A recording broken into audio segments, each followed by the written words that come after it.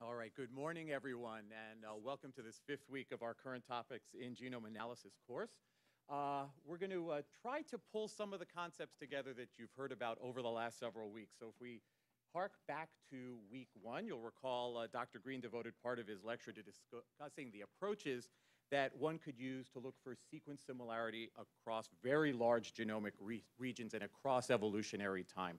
And the whole point of that was to compare different organisms, genomes, to one another to identify evolutionarily conserved regions.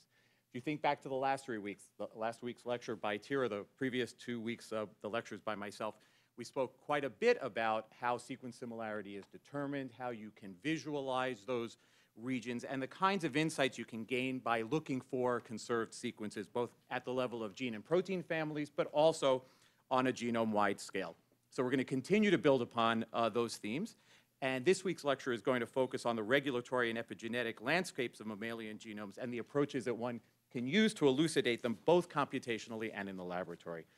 So today it's my pleasure to introduce to you my colleague and today's speaker, Dr. Laura Elnitski. She is a senior investigator at NHGRI, and she did much of her postdoctoral work at Penn State in the laboratories of both Ross Hardison and Webb Miller, focusing on using genomic alignment techniques to detect and analyze regulatory regions. Her studies here at Genome focus on bioinformatic and experimental approaches that are used to identify non-coding functional elements in the vertebrate genomes, using cross-species comparisons to zero in on sequences that have remained relatively unchanged throughout evolution, the ones that obviously would be most likely to be functionally important.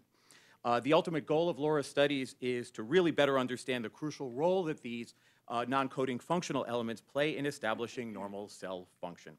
She's also been extensively involved in NHGRI's ENCODE project, which, as you'll remember from Dr. Green's lecture, is the consortium-based effort that's aimed at producing a comprehensive catalog of functional elements in the human genome. So with that, please join me in welcoming today's speaker, Dr. Laura Elnitski.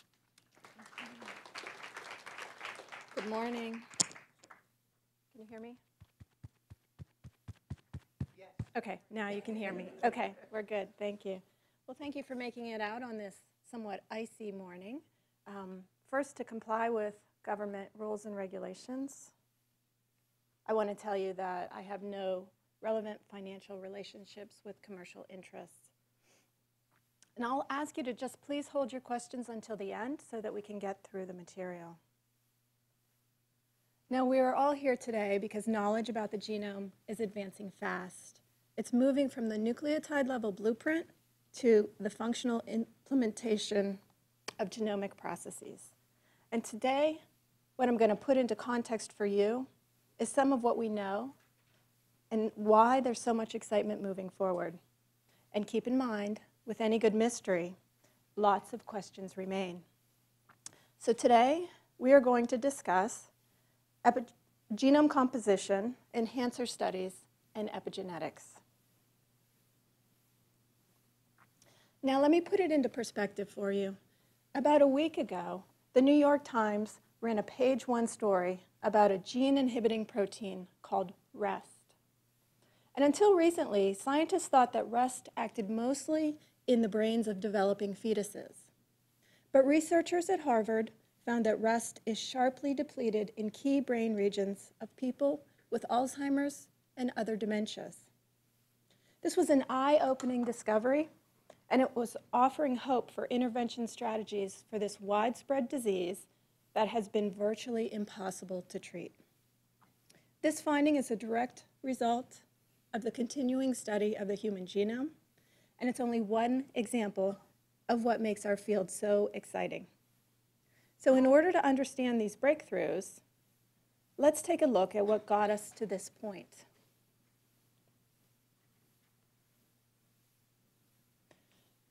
Since the late 1950s, the central dogma of molecular biology has guided studies of the human genome. It basically says that DNA in the nucleus gets transcribed into RNA, which gets processed into proteins. This dogma implicates the protein component as the vehicle that carries out the cell's important molecular functions. And under this framework, much progress has been made towards Mendelian diseases like cystic fibrosis. And that's because most Mendelian diseases harbor protein coding mutations. But while all this progress was being made, something interesting was happening to shake our relative comfort in the central dogma. So back in 2000, President Clinton, standing next to this distinguished scientist known as Francis Collins, announced the completion of the draft human genome, and he called it the most important and the most wondrous map ever produced by humankind. And he was right, and that announcement marked the beginning of a new era. We're now 14 years later, and we're on the horizon of having personalized medicine. And that is the ability to diagnose and treat diseases based on the genetic makeup of an individual.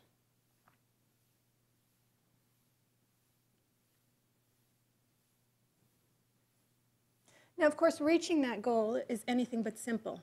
This is because the genome is holding on to its secrets very tightly.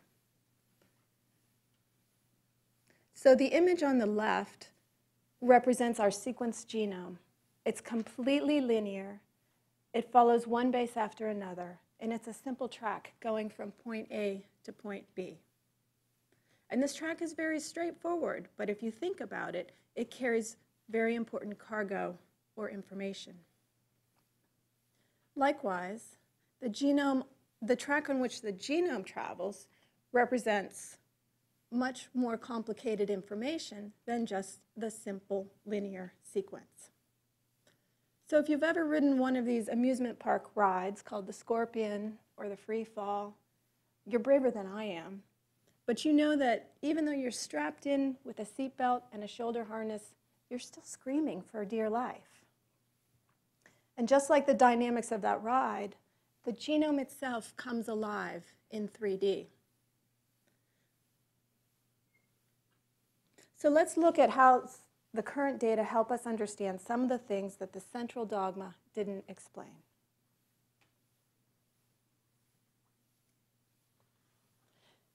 The basic facts about the human genome are its size, roughly 3 billion base pairs, and its number of protein-coding genes, currently standing at about 23,000. Those 23,000 protein-coding genes account for only 1 to 2% of the whole genome sequence, shown by that tiny sliver. The rest is divided into non-coding sequence of 2 main flavors. These are the repetitive elements, which contain transposable elements, remnants of transposable elements, and simple repeats. The other portion is non-coding, non-repetitive sequences. Now, as far as we know, much of this 98% of the genome has no obvious function. Yet we recognize that regulatory elements are embedded there next to non-coding sequences. And these two are seamlessly intertwined, at least from our base level viewpoint. So it's interesting that in the early years of genome study, guided by the central dogma, the focus was on protein coding regions. And it's hard to imagine this now, but at first scientists were estimating that there were as many as 100,000 protein coding genes. Now that we know that there are only 23,000, the question is, what does the remaining 98% of the genome do? So despite having the sequence of the genome, there is still a raging debate. How much of it is functional? How much of it is superfluous? And how well can we distinguish between the two?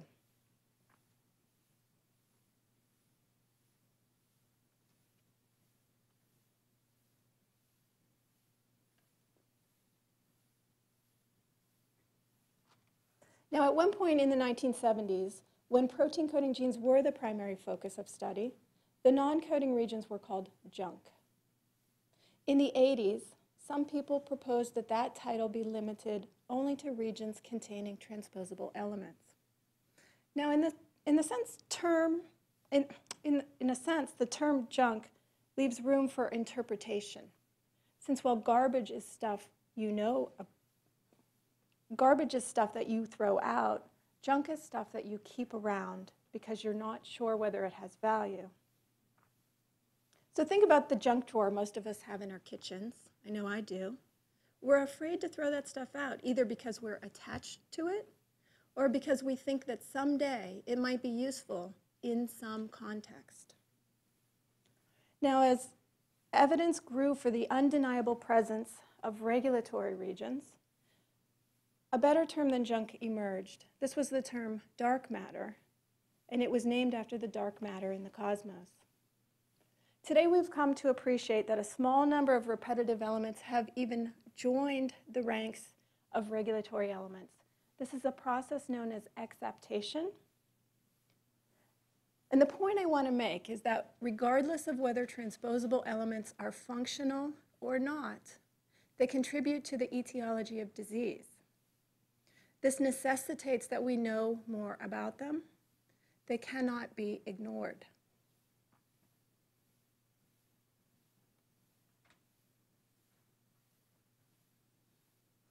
So one of the fascinating things we've discovered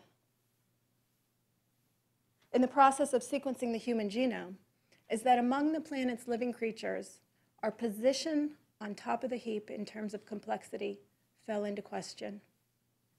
We now know that the haploid human genome of 3.3 billion base pairs falls somewhere between a lungfish and a turkey. This is known as the C-value paradox, the fact that organismal complexity does not increase with the number of base pairs. And to make this really humbling, some single-cell protists and even salamanders have genomes much larger than we do. Now, the number of genes in an organism doesn't reflect its complexity either, where humans finish somewhere between a chicken and a grape. This striking observation suggests that the origin of complexity lies elsewhere.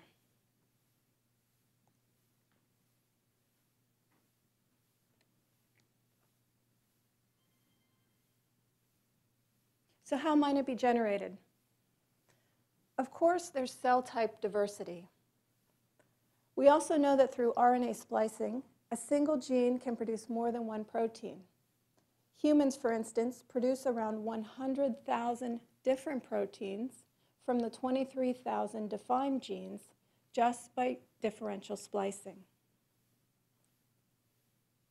Additional complexity is contributed by the non-coding portion of the genome, although this is the source of much heated debate.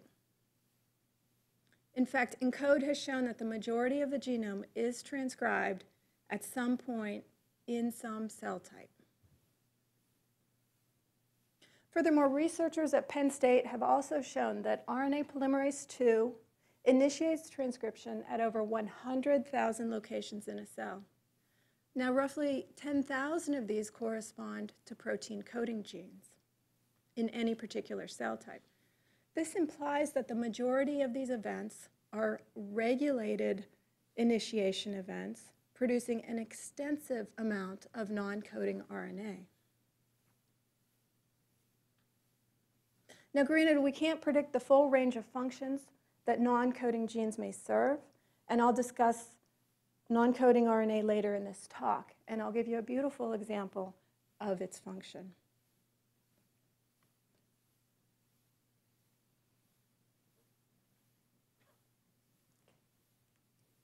Now, in addition to non-coding RNA, the non-coding genome also contains all the regulatory features that we are familiar with, like promoters, enhancers, UTRs.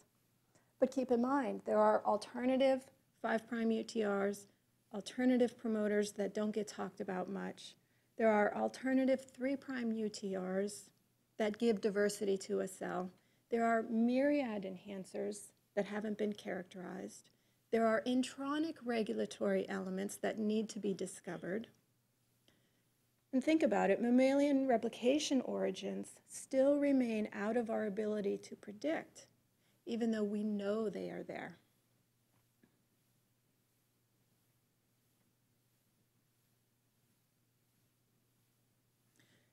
Later in this talk, I'll go more into epigenetic modifications. That's certainly one way that diversity is being provided to the human genome. Now, underscoring all of this is the fact that most elements in the human genome have not been subjected to functional analysis. That in itself is fraught with ascertainment difficulties.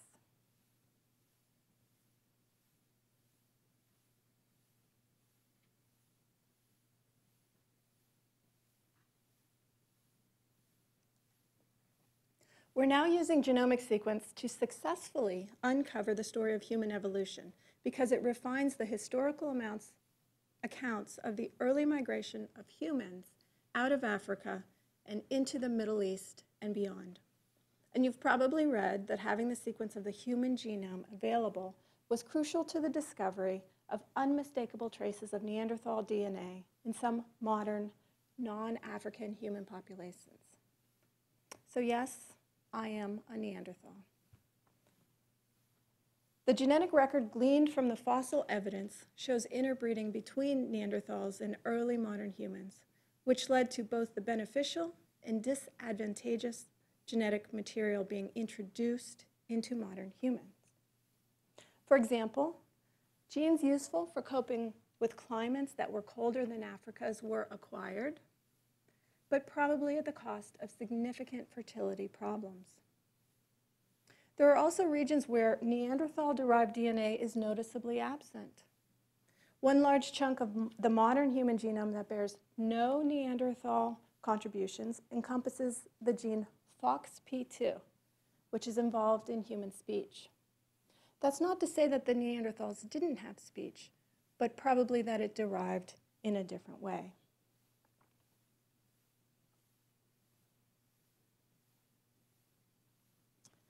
Now, there's also been some fun involved in studying genomes as well. For example, the scientific community generally regards the Yeti, or the Bigfoot, as only a legend. But this is one of the most famous legends in cryptozoology. That's the study of animals that we don't have evidence that they really exist. Analysis of samples claimed to be a Yeti found a sequence of mitochondrial DNA that matched an ancient polar bear from bones that were found in Norway dating back 40,000 to 120,000 years ago. So it looks like at least one mystery has been solved.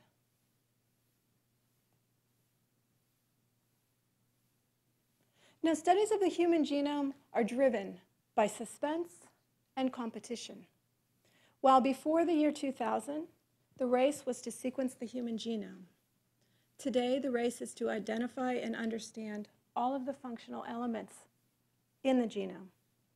New competitions include the $1,000 genome, identifying disease cause and variants, and even the undiagnosed disease program of the NHGRI. And each is upping the ante for the use of technology towards the interpretation of the non-coding human genome.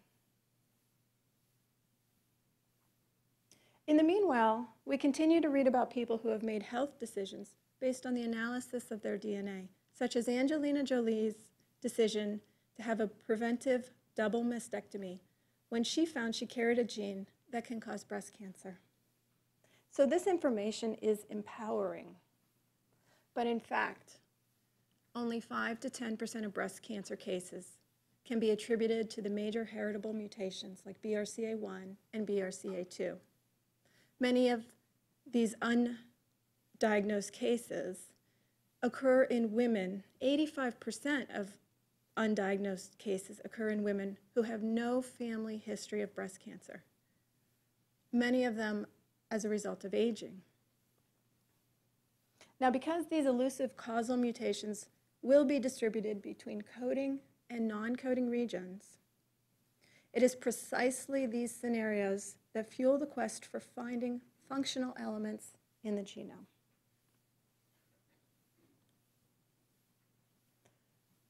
So in the early days of genome sequencing, it was a needle in a haystack problem.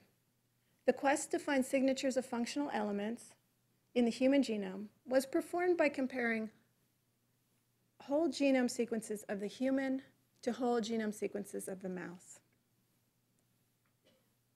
Researchers predicted that some proportion of the human genome was more conserved than expected, when compared to the level of conservation found in neutral sequences. So neutral sequences, such as ancestral repetitive elements, were modeled for the rate of change over evolutionary time. That's shown by the red curve. They were compared to all genomic alignments, shown in the blue curve. These data curves were then deconvoluted using statistics to identify the small region of the gray curve, indicating that 5% of the human and mouse genomes showed evidence of functional conservation. This represented 1.5% of the genome that contained coding regions and 3.5% that contained candidate regulatory regions. Now, I say that these are candidate regulatory regions because alignment is not proof of function, and the statistics certainly don't tell us what the functions are. Since then, the amount of the genome under functional constraint has been recalculated many times. Today, estimates range between 5 and 15% under the most critical analyses, but that's still a very long way from 98%.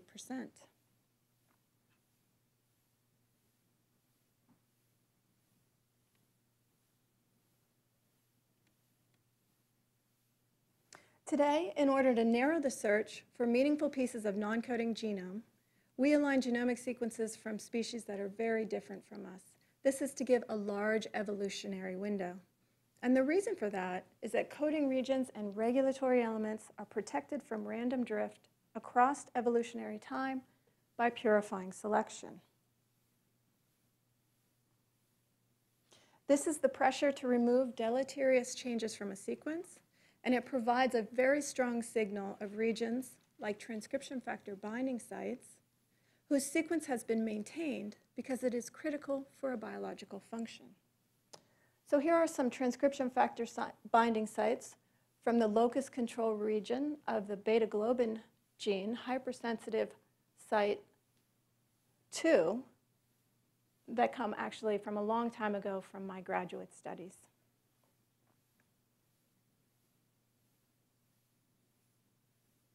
Now, sometimes we want to study specific functional elements in the human genome by comparing them with other primates.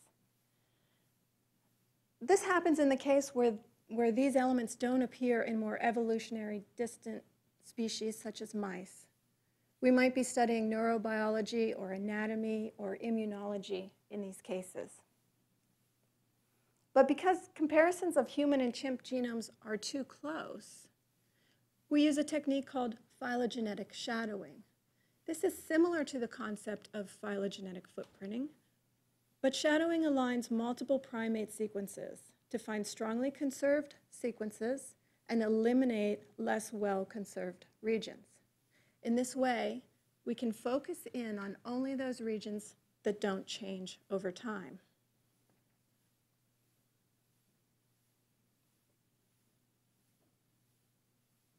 Now, some very extreme examples of negative selection exist in the genome. By far the coolest may be the ultra-conserved elements. These regions are longer than 200 base pairs, and they have 100% identity with no insertions or deletions between the human, rat, and mouse genomes. It's pretty amazing. Now, when ultra-conserved elements were first identified, the thought was that they represented traces of contamination in the human DNA, in the mouse and rat samples. And it was only later shown that they actually belong in these genomes.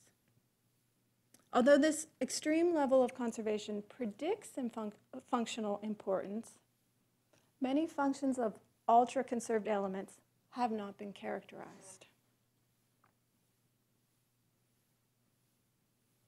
Now, as you might predict, many of them represent developmental enhancers. Still, others of them act in a dual role where they are both exons for the gene in which they are embedded, and they are enhancers at the same time for neighboring genes. And there is compelling intrigue surrounding some ultras, which act in completely unpredictable ways. For example, some are used as alternative exons, and they're called poison cassette exons. In other words, they have an in-frame stop codon embedded within them, and they're used to invoke nonsense-mediated decay of a messenger RNA transcript. It's completely effective at removing those mRNAs from production, but at the same time, it seems counterintuitive.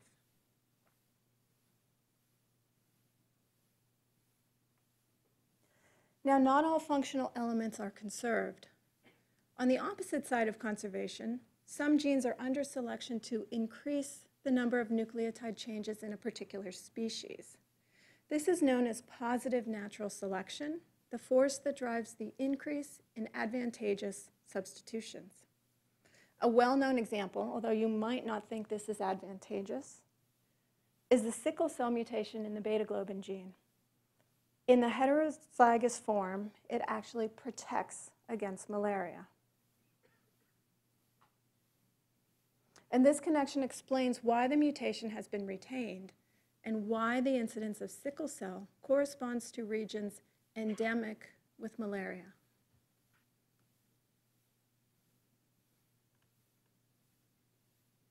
Another example is a mutation that allows lactose tolerance to persist into adulthood. This mutation is in a regulatory region near the gene for lactase. This particular variant was apparently selected in parts of Europe as the domestication of cattle was taking place. And it's fascinating to see this parallel between the geographical and the genetic data. So in 2006, an entire collection of regions with accelerated divergence was identified. These are known as human accelerated regions, or HARs for short. They were conserved across species, as you can see in this image, but they had accelerated changes in the human sequence, even relative to chimp. Now, one of these sites contains a gene enhancer function that targets expression to the opposable thumb. And it may also be responsible for modifications in the ankle or foot corresponding to walking upright. So as you can see from the image, using the chimp sequence in a transgenic mouse, there is no expression in the limb buds. But when the human substitutions are added to that sequence, suddenly you see expression in the limb buds of the transgenic mouse. And likewise, starting with the human sequence, if you remove those human-specific substitutions back to the chimp sequence, expression is lost. So I just want to make the point that while accelerated regions are recognized as an evolutionary adaptation, there are other processes in the genome that can produce an increase in the number of base changes. And the point is that our ability to decipher mechanisms in the genome by computational means is constantly advancing. And with those refinements come better interpretations of the biology. So like I tell my students, it's never enough to just look at something once.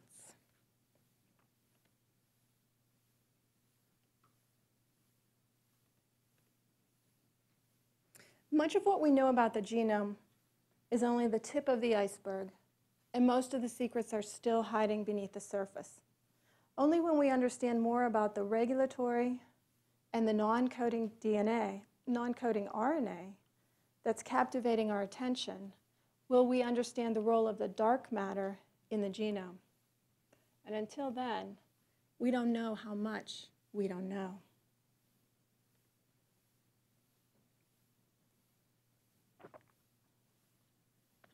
We do know that the impact of sequence variants in diseases ranges from single gene disorders to complex multigenic diseases.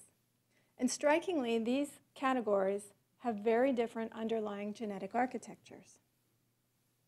Mutations causing single gene Mendelian diseases are rare, and they largely occur in protein coding regions.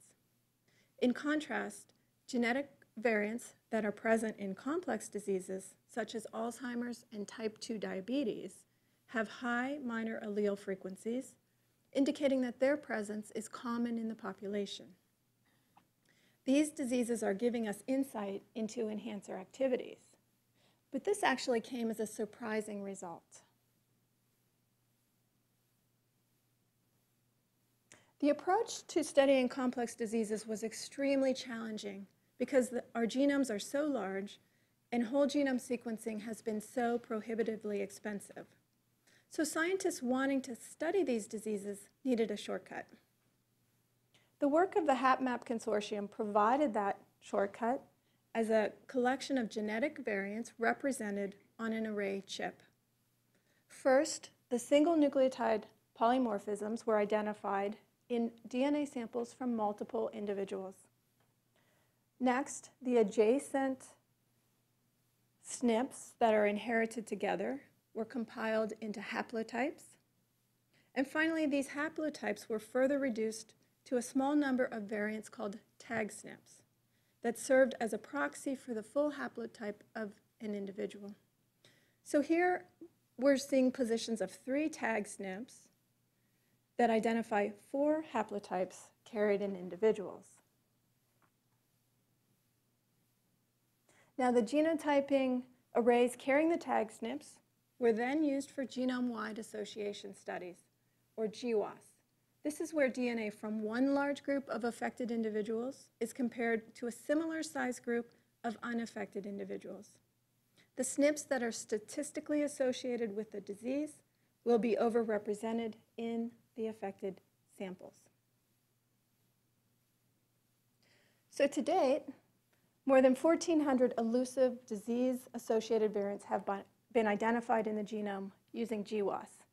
And by now, that number is probably out of date. They're coming fast and furious, and the vast majority of them lie in non-coding regions. This was actually a big surprise. And it provided enormous opportunities to further study the contributions of the non-coding sequences.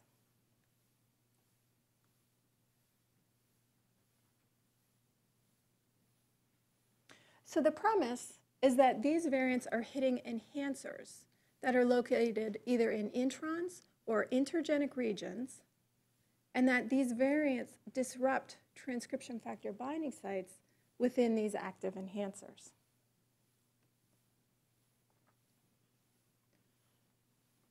This premise is borne out by studies of GWAS variants. In these cases, variants fall into enhancers that are active in the affected cell type. In other words, here we're looking at DNA's hypersensitivity activity in each of different cell types. DNA's hypersensitivity is a marker for an active regulatory element. So what we see in the first panel is that variants identify active immune cell enhancers that are found in Crohn's disease, likewise in multiple sclerosis.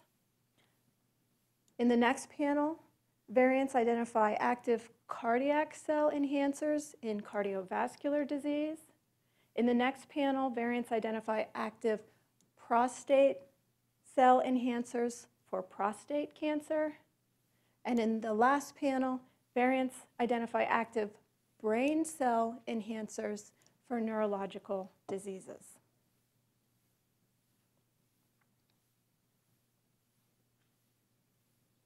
Now, what we are looking for is a strong phenotype that occurs when a GWAS SNP prevents binding of a transcription factor and disrupts the entire function of the enhancer.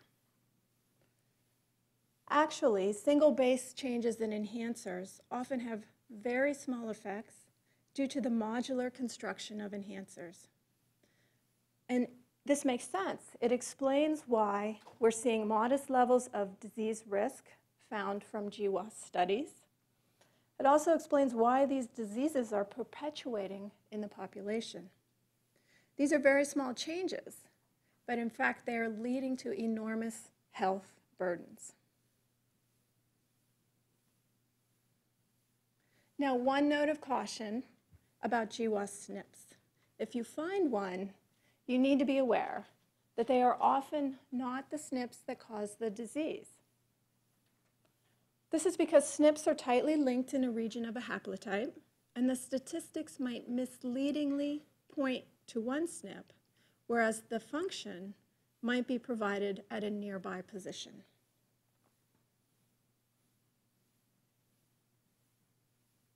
So to assign causality, it is necessary to validate function.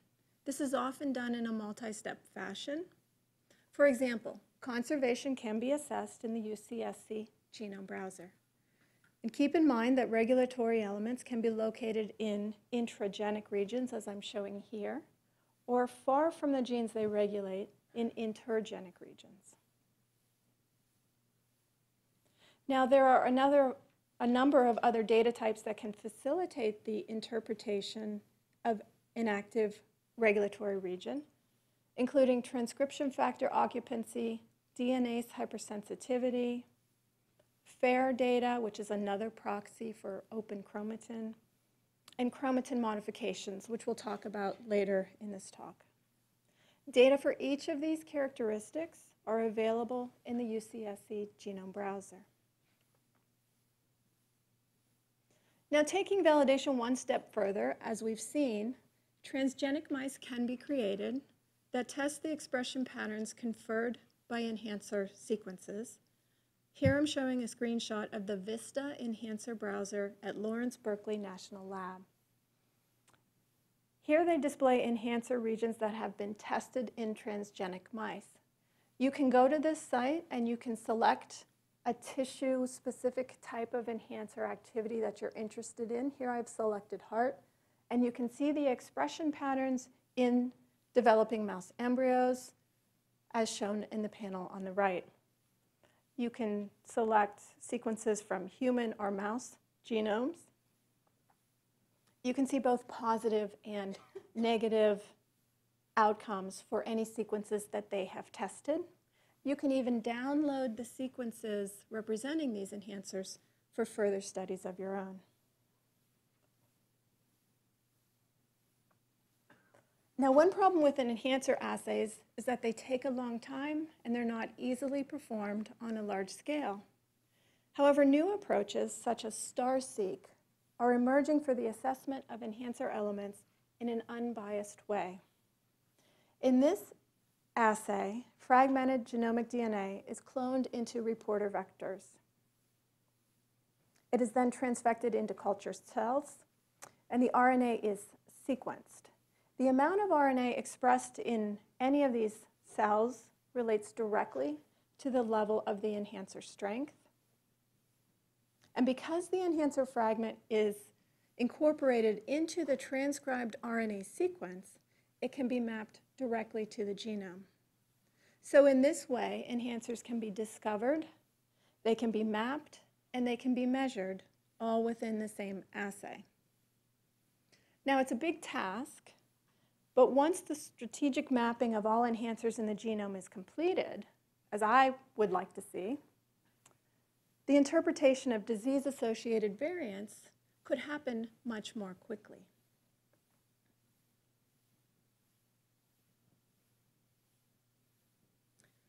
Comprehensive studies of enhancers are revealing information that we never knew. For example, 2 new studies recently reported very long stretches of active enhancers near genes that are essential for a given cell type. These are termed super and stretch enhancers. And the idea is that a long runway of enhancer sequence appears upstream of genes. This is like a regulatory red carpet. These extended regions are thought to be so long to ensure that the genes get expressed in critical cell types. Moreover, the authors of these studies are showing that GWAS variants are enriched in these super enhancer regions. This supports the idea that complex diseases are arising in tissue-specific regulatory elements.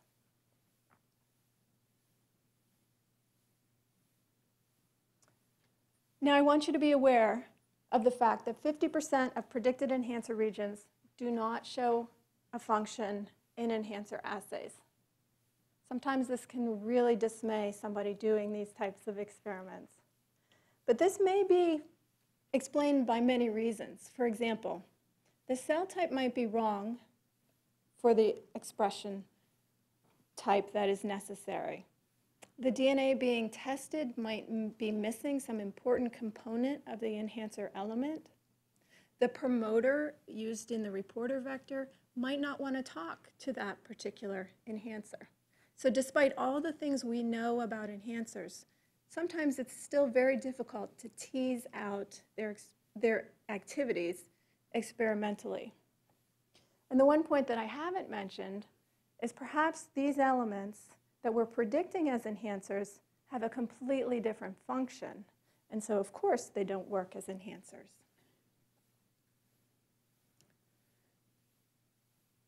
So these failures highlight the fact that the complexity of recreating specific regulatory schemes in a laboratory falls far short of the endogenous complexity. It also warns us that a negative result is not always the final word.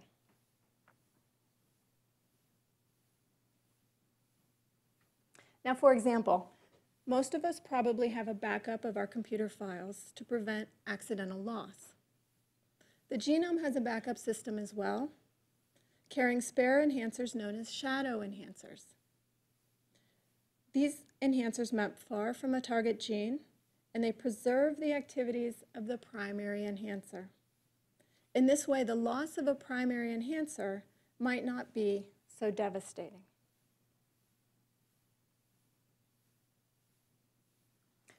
And shadow enhancers return us to the conversation of ultra-conserved elements.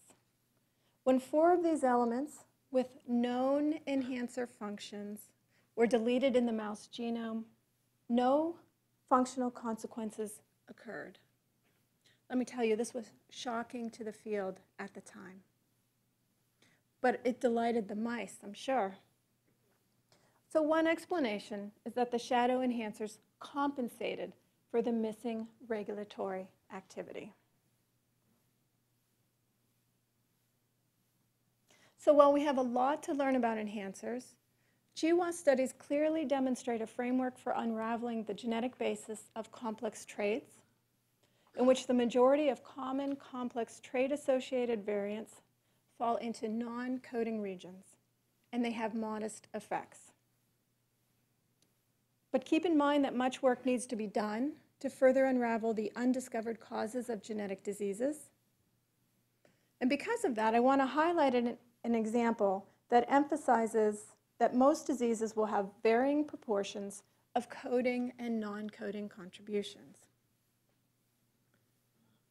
So in this case, after GWAS studies were completed, additional rare variants for inflammatory bowel disease have been found in the coding regions upon deep resequencing.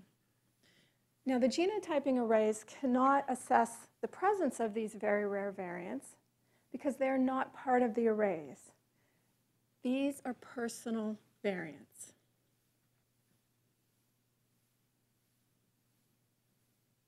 So we know that rare variants can affect coding regions, right? But where it gets really interesting is that rare variants in coding regions of genes can also affect the regulated expression of the gene. For example, variants affect splicing of messenger RNA when they're located directly adjacent to the splice junctions. We all know that. But even more camouflage positions are embedded directly within the coding sequences. These positions carry binding sites for splicing proteins.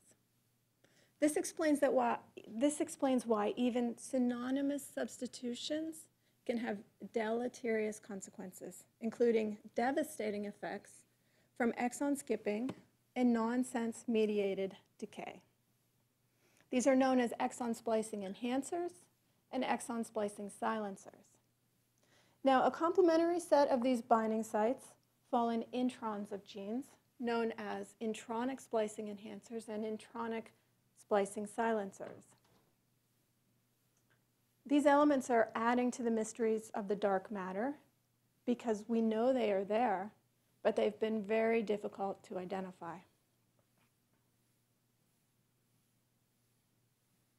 Now, the holy grail of non-coding studies is illustrated by single mutations in enhancers that cause disease.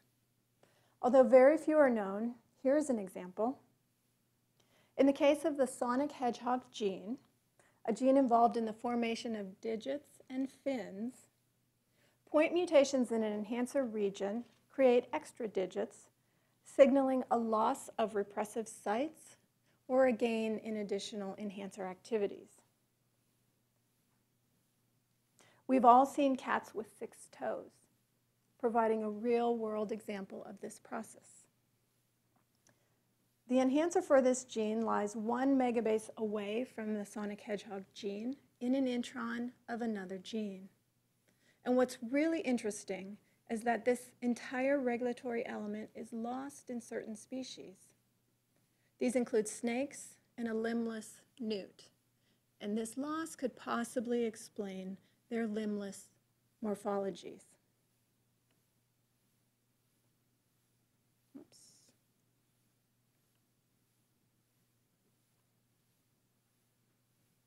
So what's missing from the central dogma of molecular biology?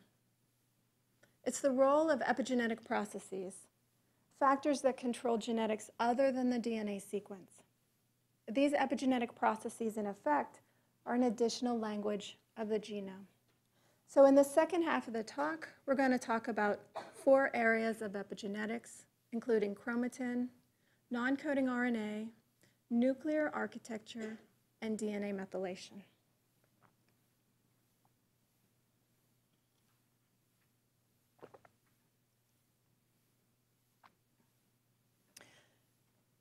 So for example, the histone code begins with the packaging of DNA.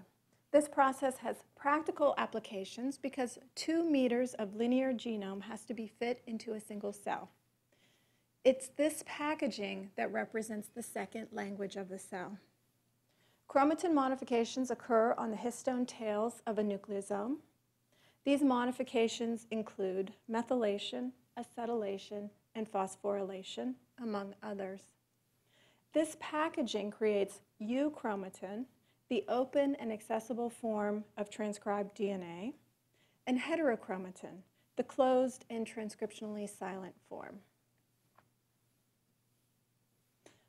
Over 150 different epigenetic marks are cataloged, and they indicate the activities of the underlying DNA. So think of this as a Rosetta Stone. If we know the language of the histone modifications, then understanding the genome falls into place.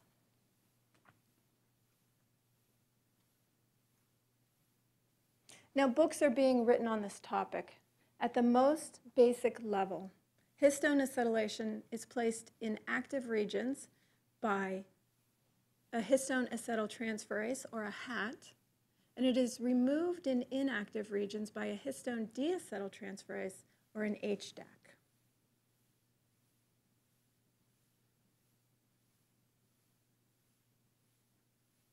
Histone methylation, on the other hand, can participate in both active and repressed chromatin structures.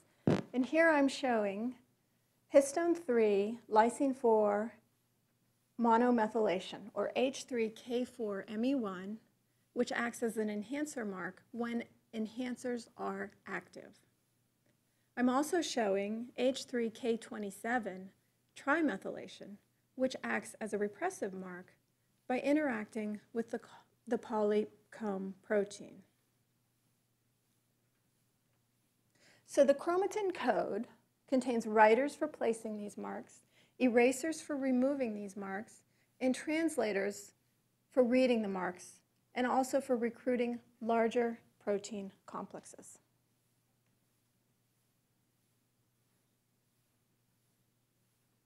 Now, when these systems go awry, it's fascinating. It's devastating, but it's fascinating. The internal machinery gets confused.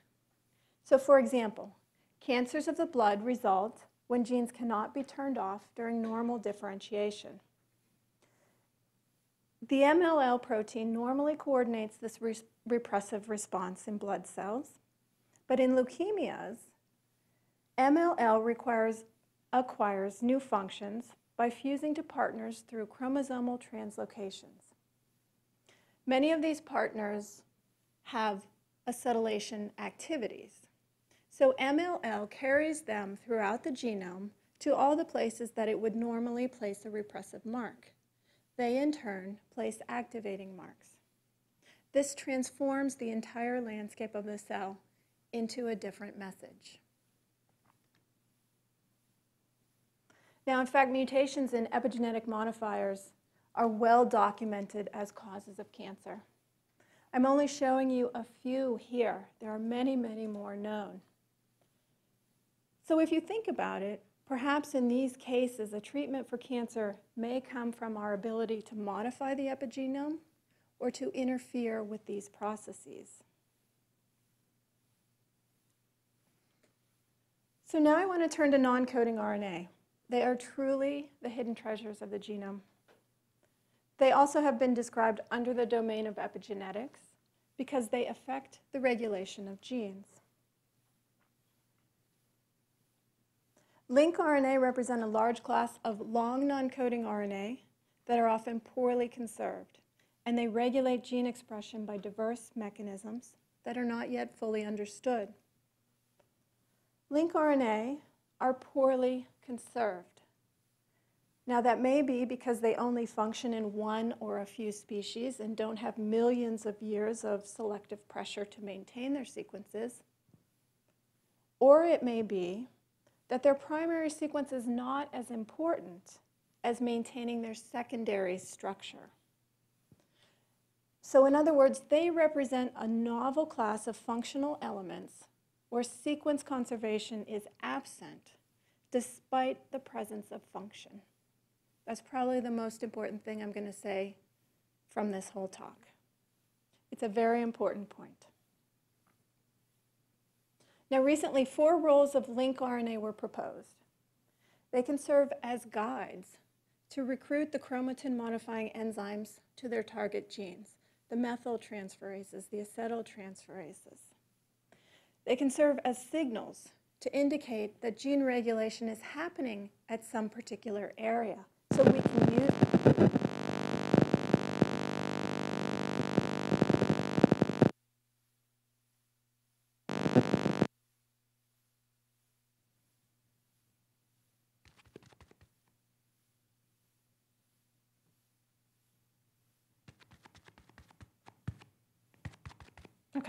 we can use them as a display for finding functional elements in the genome. They can also act as decoys to titrate transcription factors away from a target region. LincRNA are also known to serve as scaffolds. They bring large protein complexes together. Given these important roles in the cell, it's not surprising that the misregulation of lincRNA is associated with oncogenic outcomes. And perhaps, if you think about it, maybe even GWAS variants are falling into these functional regions.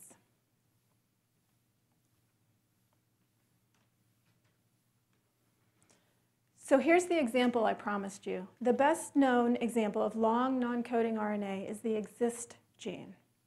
It plays a role in mammalian inactivation. In females, 1 of 2 X chromosomes must be inactivated, and that occurs through the function of the exist gene. This transcript binds to the entire length of the chromosome from which it is transcribed. It's only transcribed from 1, and it binds to that chromosome, and it inactivates that chromosome. Recently, it was very elegantly shown that exist spreads across the chromosome by using contact points established by the 3D architecture of the chromosome. It then interacts with the polycomb complex to repress gene expression.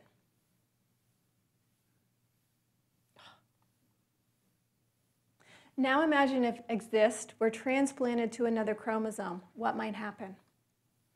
Researchers are exploring this concept with Down syndrome, where a third anomalous copy of chromosome 21 exists.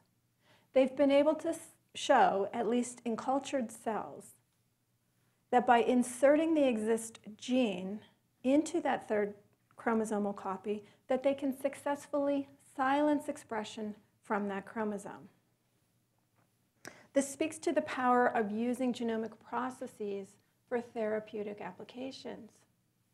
It's really fascinating, and it strongly emphasizes how we have to understand the processes of the genome before we can use them to the most advantageous purposes.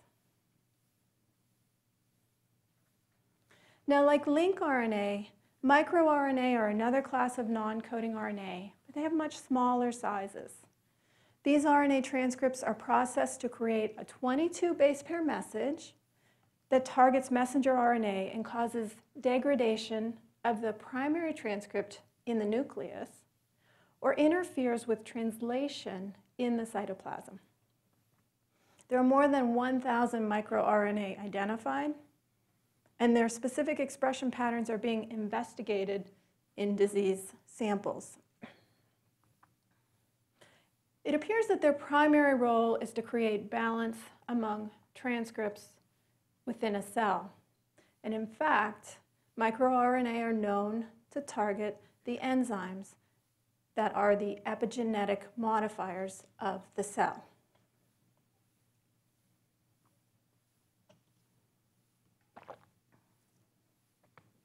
So the final class of non-coding RNA I'll mention today is called eRNA.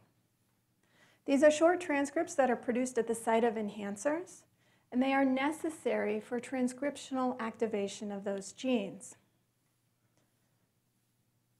When levels of these non-coding RNA are reduced, transcription levels of nearby genes are also reduced.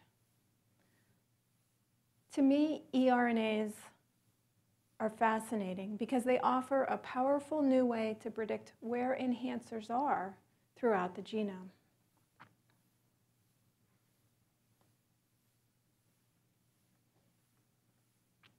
So as we've seen, non-coding RNA find their targets through proximity and nuclear organization. And that is critical for these processes to occur. And for those reasons, you are going to hear me call genomic architecture an epigenetic process. Now, this same chromosomal structure is necessary for regulatory elements to find their targets. For example, enhancer elements can be very distant from the genes they target. And in order to talk to those genes, these enhancers come into physical contact with the promoter by utilizing a looping strategy. And there are several experimental techniques out there, such as chia-PET, to try and discern these long-distance interactions. One important protein that is central to most regulatory processes is CTCF. It functions at tens of thousands of sites in the genome as an insulator and a boundary element. CTCF is heavily involved in CFTR regulation, which is the gene for cystic fibrosis, by forming loops and by interacting with additional proteins such as cohesin and condensin, whose names sound like their functions, bringing sequences together. In this way, CTCF partitions the genome into distinct regions of open and closed chromatin regulatory domains. Now, what remains missing, and what we desperately need in descriptions of gene regulation, is to integrate information about how nuclear organization contributes to the regulatory interactions that occur between chromosomes. And one of the most important discoveries in the field of genome biology has been the demonstration that genomes are non-randomly organized in the nucleus. Chromosomes are organized into territories where transcriptionally silent heterochromatin and gene-poor chromosomes are localized to the nuclear periphery, whereas gene-rich chromosomes and highly transcribed euchromatic DNA is situated in the center of the nucleus. Now, these localization patterns of specific genes will change depending on their expression patterns. We need assays to quickly visualize these differences. Right now, it's quite challenging to do this. Now, if we look at the silenced region at the nuclear periphery, there are important proteins known as lamin proteins. They form a scaffold known as the nuclear lamina around the edges of the nucleus. Lamina means layer. This layer supports the nuclear architecture and helps to organize nuclear processes such as DNA and RNA synthesis. So, in Hutchinson-Gilford progeria syndrome, this is a disease caused by mutations of the protein lamin A. The outcome is a premature aging syndrome. Children with this disease stop growing early.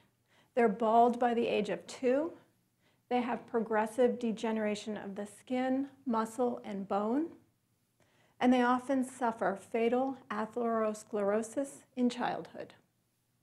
All this occurs because without lamin A function, nuclear organization becomes unstable. This throws the regulatory patterns of the cells into disarray.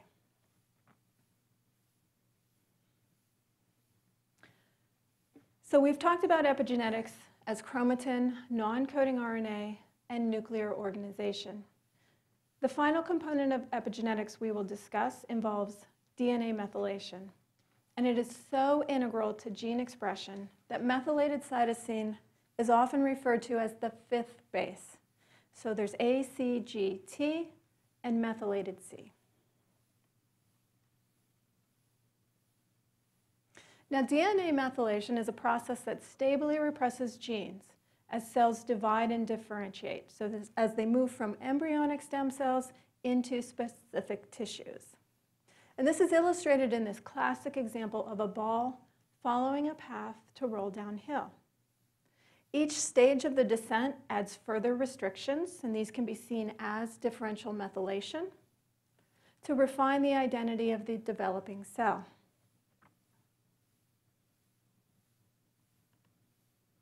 Methylation also binds proteins known as methylated DNA, also binds proteins known as methyl CpG binding domain proteins.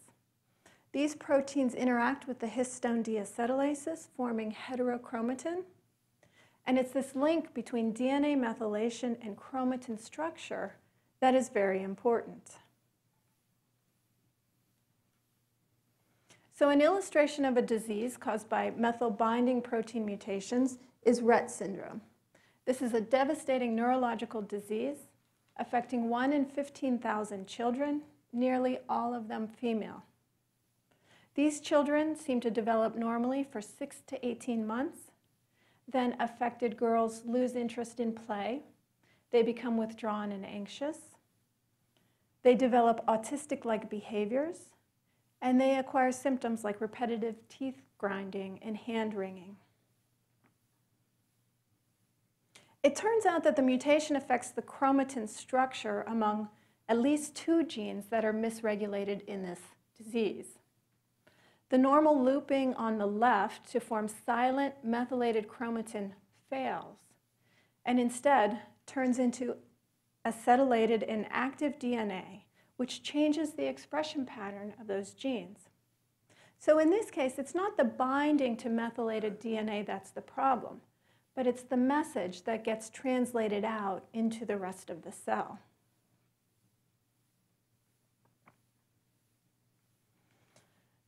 DNA methylation is also fascinating because it mediates gene-environment interactions. So studies in mice show these effects with markers for coat coloration. Mothers who are supplemented with food containing methyl donors give birth to progeny whose children have mostly normal methylation patterns, as shown by the brown fur. In contrast, mothers lacking the supplement give birth to progeny whose pups have more abnormal methylation patterns, as indicated by their yellow fur.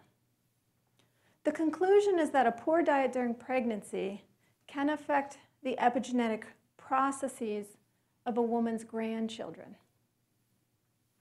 But the implication is that we all need to be careful about what we eat. Now, epigenetic changes can also be caused by the environment to affect behaviors. So mouse pups whose mothers licked them within the first week of life showed reduced anxiety and lower stress responses in adulthood. These findings show that long-lasting epigenetic changes occur in the brain, and they underlie lifelong differences in behavior. But keep in mind, epigenetic events are dynamic. And the notion is emerging we can reverse negative health influences by targeting everyday choices, such as eating high nutrient density food, avoiding junk food, allergens, toxicants, and infections, getting plenty of exercise and sleep, minimizing stress, and nurturing each other better. This is exactly what our mothers told us to do. DNA methylation also plays a role in numerous genomic changes seen in cancer. In tumors, DNA methylation appears in regulatory regions like CPG islands, where it is normally absent. Oftentimes, this represses expression of important tumor suppressor genes. Now, conversely, normal methylation is lost throughout the genome in cancers. This facilitates genomic rearrangements that occur between transposable elements. This is another hallmark of cancer. So these observations taken together suggest to us that DNA methylation plays a direct role in maintaining genomic integrity.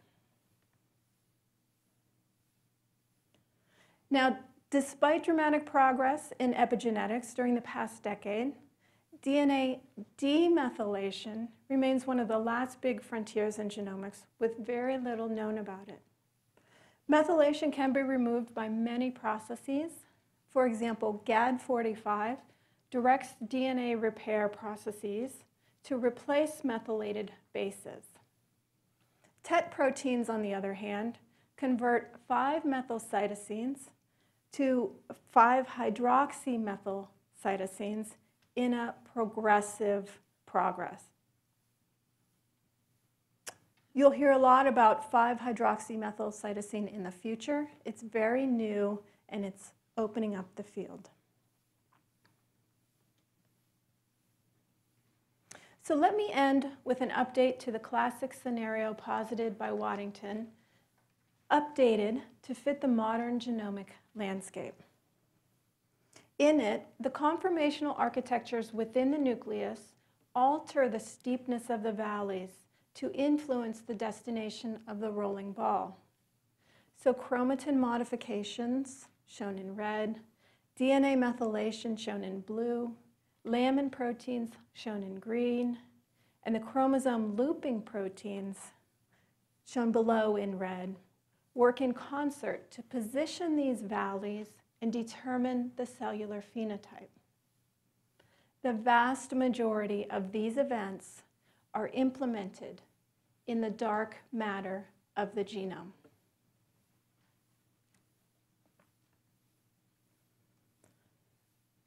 So, to conclude, I began this talk by saying that the central dogma was important in guiding decades of research in molecular biology. Over the past 14 years, the sequencing of the human genome has advanced our understanding of evolutionary diversity among species. It has highlighted the importance of non-coding sequences and accelerated detection of disease processes. It now provides a platform for understanding how epigenetic processes emerge from the dark matter of the genome to shape the biology of our cells and our own integration with our environments. With this knowledge in hand, The stage is being set for personalized medicine to provide the appropriate treatment at the appropriate dose for the appropriate patient at the appropriate time for the appropriate outcome.